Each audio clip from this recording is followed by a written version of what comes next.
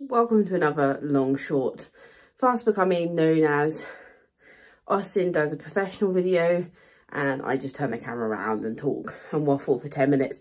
Anyway, I wanted to talk about something we picked up in today's or yesterday's last picking adventure in Sherborne, and that was a Marc Jacobs dress. Marc Jacobs is a really interesting brand when it comes to reselling, as it has its highs and lows and it has different diffusions and different areas to the brand. So I thought it might be interesting to talk about because it's one of those brands I get asked about a lot. If you follow us over on the Luxury Pickers, then I have done like a series of slides on the grid, and it also saves the stories, you know, the highlights, talking about all the different brands that Marc Jacobs has had. And has.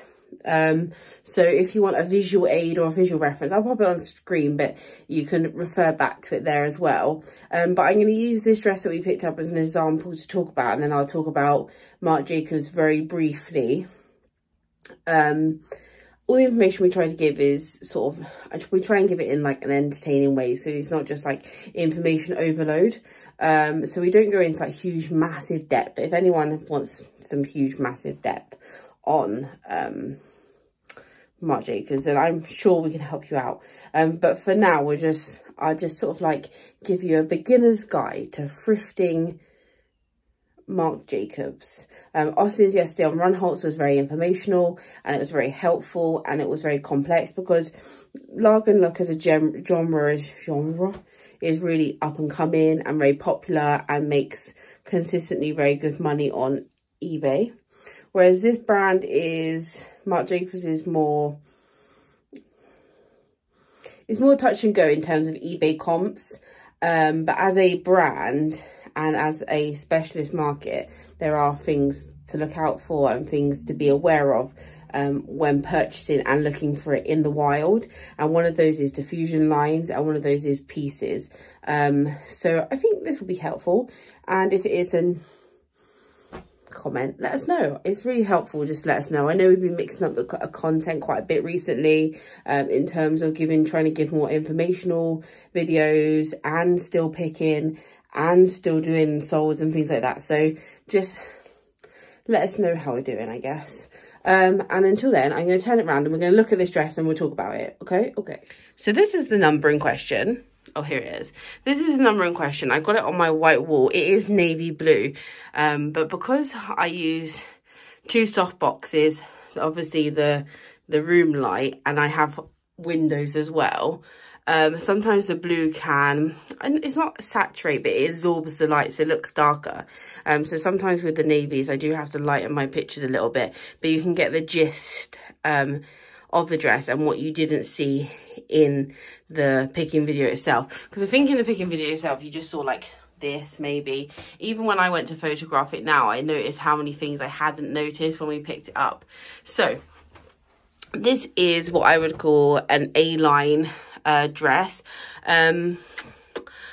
Sometimes I would refer to it as an empire waist because it's more fitted at the top and then it goes down.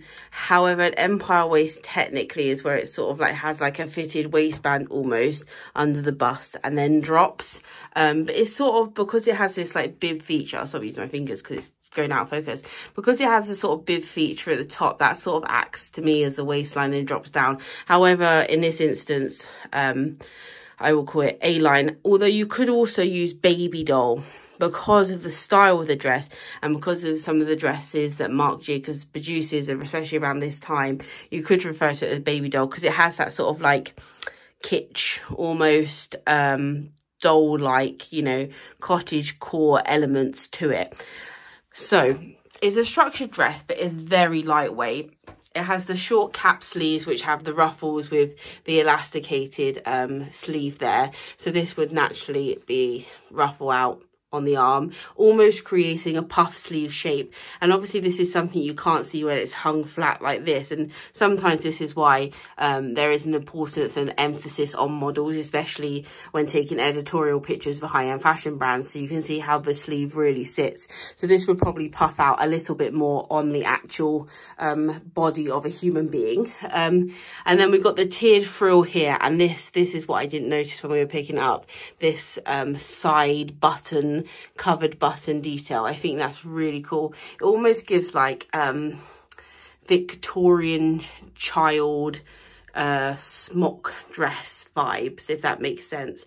Now this kind of dress always appeals and like the cottagecore baby doll dresses really do appeal to a more high fashion market, especially in Asian markets. They're always really great to pick up just on style, because it has that little niche element of having that cottagecore vibe. You're always going to have an extended audience of people who will layer this. You can put like you could put a tank top knit on it, you could wear a long sleeve or a polo neck underneath.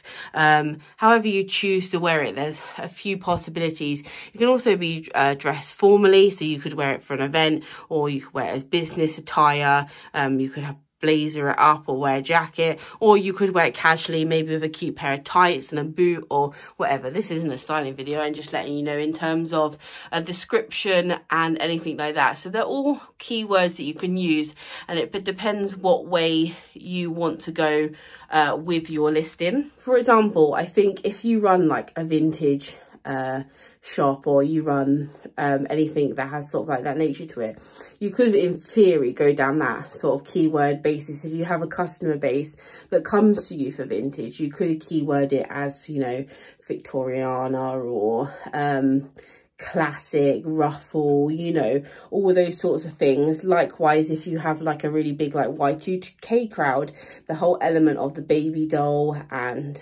that sort of like what's the word? Chintzy? Is chintzy the word I'm looking for? Maybe, or kitsch, sort of like, it's like high-end kitsch. It's got elements of sort of over-exaggerated features. So it just depends what your audience is looking for, and if you have an audience, or if you want to aim for that. If you want to be more broad, for me, for example, because we obviously do a lot of high-end, but we have some sort of high-end high street as well, I'm probably just going to stick with more descriptive elements like tiered, ruffled. I probably am going to say baby doll, just to get that market. Yeah, I probably am. Oversized. It's a size 4 American. I'll spin it back around again in a minute.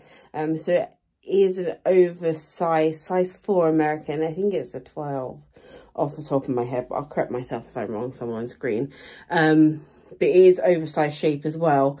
But to be honest, I think if you're looking for Marc Jacobs, I don't think it's one of those brands you usually like look for. If people look for, it's not like top of the trend list at the moment. So I think actually, now I'm saying it out loud, and this is obviously a learning experience, and we're, you know, learning and teaching as we go. But description and keywords are probably going to be actual strong elements in selling this dress and listing this dress.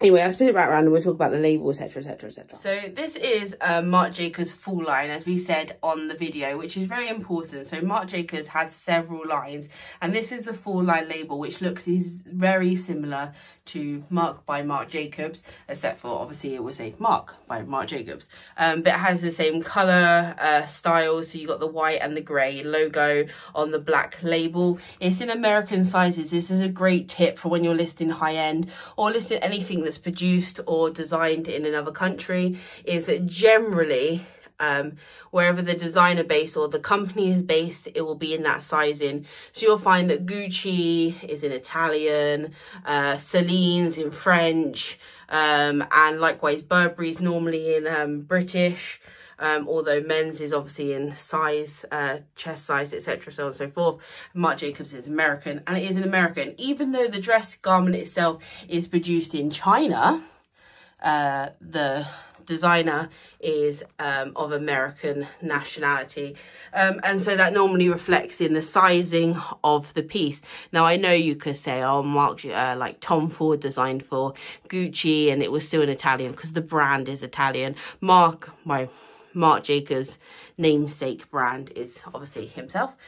This has silk in it, although you wouldn't know it from touching it. It is a silk blend, silk and rayon. Even though silk is the lesser percentage, it's obviously the more appealing material. So sometimes in the title I would put silk blend if someone's looking for certain materials. I've had a lot of customers previously in the past turn down buying things because the percentage of nylon is too high, and obviously the complications with nylon and nylon polyester and sustainability plays a big element, and they didn't actually purchase. So I try and put the best fabric material as highlighted, but I always declare the other blended material as well, as that helps. So that is the main Marc Jacobs label. So Marc Jacobs has actually discontinued his other lines, but one of the ones we see as thrifters, I guess the most, is Marc by Marc Jacobs. So that was a diffusion line which focused on ready to wear, but it had obviously an influence and a thread of sort of like design influence from mainline Marc Jacobs. And you can find that some of the Marc by Marc Jacobs pieces actually go for more than the Marc Jacobs because they were worn in sitcoms, or they have like a cult following, or something like that. Marc Jacobs was very popular as a designer in the 2000s and was very influential in the 2000s. So that will be reflected in the popularity and the resale of some of his items. For example, I had that rock and roll shirt. If anyone follows us on Instagram, it's probably over there, that sold, and that was worn by Christina Aguilera, and it was also worn by Lorelai in the Gilmore Girls. But if you can find reference to that and include pictures of that, it's always helpful, especially if people are looking for certain cult items, especially if like these Y2K pieces, like I know like obviously the Juicy Couture tracksuits and anything worn by like Paris Hilton or anyone like that during the early 2000s always helps. But Marc by Marc Jacobs has been discontinued, and it was slightly cheaper than the main line, and the resale prices reflect this, and there was a lot of pieces made, so that is also reflected on the resale market. But like I said, if you can find pieces that have like influence of the high end of the main line and things like that, you can achieve better prices than eBay comps are showing. Cross-listing over to Vestiaires, for a good example, Depop, where the Y2Kers hang out, is always a great place to sell those sorts of items. This has, obviously, as a mainline dress, this has demands a higher price anyway, but it also is a very well designed piece and has a lot of features that people would desire, and that helps selling the piece. So when it comes to Marc Jacobs, one of the things to consider when picking up, obviously, is price point, how much you're paying and how much you expect to return. You use Google Lens. Google Lens is quite good sometimes at finding reference to whether it's been worn in a TV program. I know a lot of Marc Jacobs was used during Gossip Girl, and some of those pieces and the pieces worn by Blair Waldorf can go for really, really good money. Anything special with a special material, makeup, anything that just stands out to you and you think, ooh, maybe you think I wouldn't wear that, or maybe you think, whoa, that's impressive. Just go with gut instinct, and design features is one of the things I can recommend in any brand. And when looking up any brand, is go, if you use eBay as your main platform, go onto eBay, search Marc Jacobs, search Marc Jacobs dresses, search Marc Jacobs shoes, and just go to highest price sold, and you can see what kind of things are selling for the highest prices. It might be coats, it might be dresses. I know for in the dresses department, there's like this gold ruffled dress worn by Blair in Gossip Girl, and those are hitting like 300 quid. Like, they're very popular and very highly desired. So Marc Jacobs is one of those sort of like trend driven brands, if that makes sense. He's been doing a lot of reshuffling with his business and a lot of different, how made a lot of different decisions towards the business, which is interesting. So you have Marc Jacobs, and then the discontinued brands are Jacobs by Marc Jacobs, Marc by Marc Jacobs. He also has Bookmark, which is a bookshop. And then he also has Little Marc Jacobs, which is still going. And he also has Heaven or Haven, I can never remember, which is like a, I quit like a, they say it takes influence from early 2000 grunge. So I think it's sort of like paying homage to his roots and his start in the early 2000s. So that's very interesting, but I have never found any of that in the wild as of yet. They're still quite young as a brand and has a company. Technically it's Marc Jacobs, but you know what I mean. So basically tips on picking up Marc Jacobs is design, whether it stands out or you think it would stand out to another human being, whether it's being worn by anyone or being featured in anything or has notes to either of those two. So it has something on it like rhinestones or something special about it, or it looks similar to something that's been featured in a show. Obviously price point, what you're picking it up for. Some pieces can go really, really well. For example, I'm going to list this dress for 150 upwards, just based on design and the fact it is main label. And I sold the rock and roll shirt for, it was above, I think it was 70. I can't remember off the top of my head. But yes, that's another great point for picking up Marc Jacobs. The line that it's come from, whether it's from Marc by Marc Jacobs, whether it's come from mainline Marc Jacobs, those are all things to consider when picking up Marc Jacobs. A lot of people choose not to pick it up because they can't sell it for a lot of money. And I'm not going to say it's going to fly out the door because Marc Jacobs isn't a flyer. However, if you pick the right pieces, the right designs in the right materials, it's well worth picking up, and you can still achieve those 3-figure numbers. Has that helped? I don't know if it's helped. I don't know if I started rambling. Anyway, I wanted to show you the dress. I wanted to talk to you a bit about Marc Jacobs, and I hope it's helped. Maybe it hasn't. Maybe it has. You let me know.